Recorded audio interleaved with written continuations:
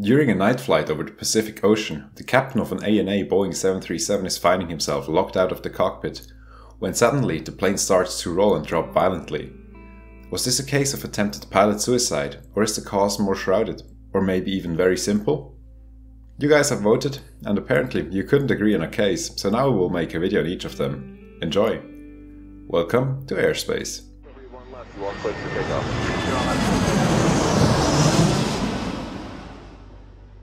On the 6th of September 2011, an all-Nippon Airways Boeing 737 was heading for Tokyo on a late evening flight. Nothing special was to be expected on this 2-hour flight, and the 737 was cruising smoothly at 41,000 feet. As the aircraft was flying over the Pacific Ocean, the 64-year-old captain decided to take a short toilet break and left the flight deck.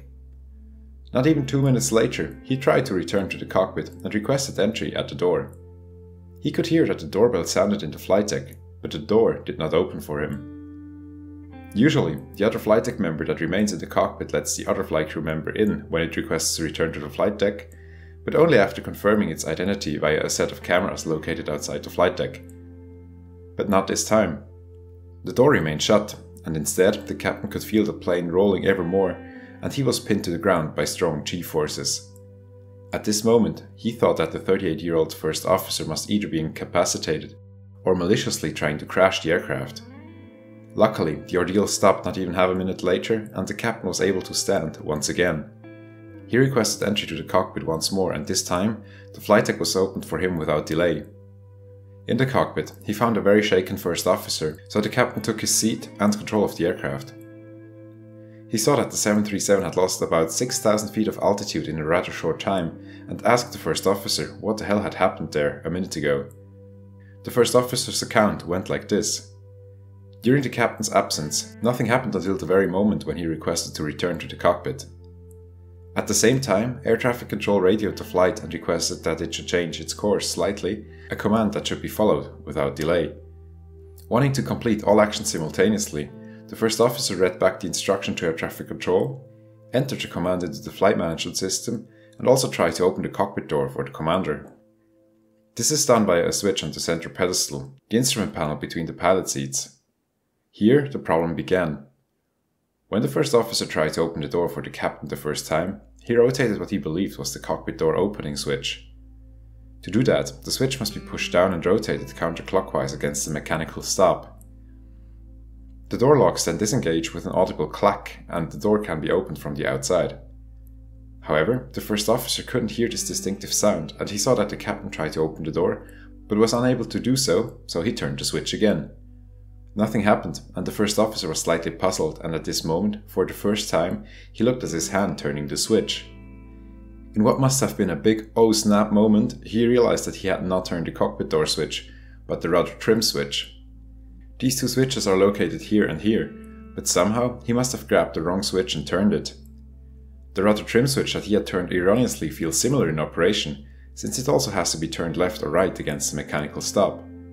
But this switch does not open the door, instead it adjusts the zero position of the rudder of the plane. Due to the manner the first officer had operated the switch, the rudder now deflected far to the left, making the plane yaw. Due to the 737's swept wings, the right wing was now more perpendicular to the airflow than the left one, generating much more lift on the right side than on the left. This made the plane roll to the left more and more, and the autopilot was no longer able to counteract this motion. The first officer now tried to counter this roll by applying full roll control to the right, but the plane flipped over its left wing and reached a maximum roll of 131 degrees to the left, while the nose pointed towards the ocean at an angle of 35 degrees below the horizon. To recover the plane, the first officer held the control column firmly and turned it all the way to the right while applying rudder and correcting the trim he had erroneously applied with the other hand. Eventually, he was able to recover from the dive and return to stable flight after having lost 6,000 feet in a matter of seconds. The captain was baffled by this account since he had not felt that the upset was so grave. Immediately, a cabin attendant was sent through the cabin to check if anyone was injured. Apparently, citing the final report, the only thing they found was some spilled candy in the aft galley. Other than that, nothing was broken and nobody was injured. Most passengers did not even complain. I reckon many did not even realize something happened. There were only 2 minor injuries sustained by 2 flight attendants who fell during the high G maneuver flown by the first officer. Apparently, the upset happened in a manner that never caused any significant negative G-force, causing everyone to be nicely pressed in their seats even though the plane was almost upside down. Without external reference, since it was dark night over the ocean, it would have been very hard to tell that one was almost inverted. Scary, right? Seeing that nobody was substantially injured and the plane worked flawlessly, the pilots continued to their destination. Air traffic control never complained that the aircraft had done some aerobatics and lost 6,000 feet. Apparently the controllers noticed the strange behavior, inquired if something was wrong, but were told by the pilots that everything was okay, and therefore they let them off the hook since no other aircraft was in the air around that time and it was time for a shift change anyway.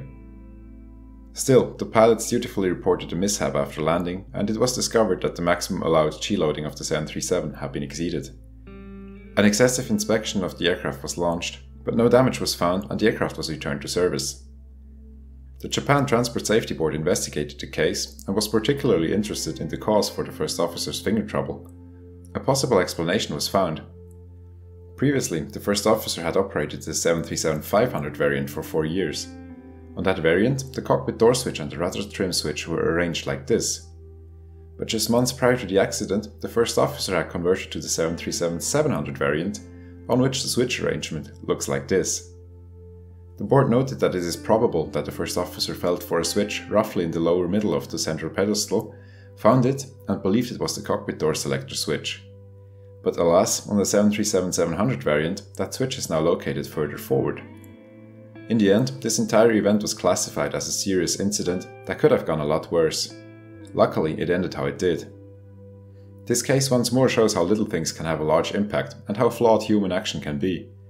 I'll think of that case the next time I open chewing gum only to put a wrapper in my mouth and throw the gum away. Did something similar ever happen to you? I was also a bit surprised to learn that it is actually possible to trim the rudder of the 737 while the autopilot is on, since that is impossible on Airbus aircraft. Anyways, thank you all so much for watching and voting on the subject of this week's video. Also, a huge thanks for everyone that bought me a copy with the link in the description. I highly appreciate it and it will surely help me to improve this channel. Leave a like if you enjoyed the video and consider subscribing. See you in the next one.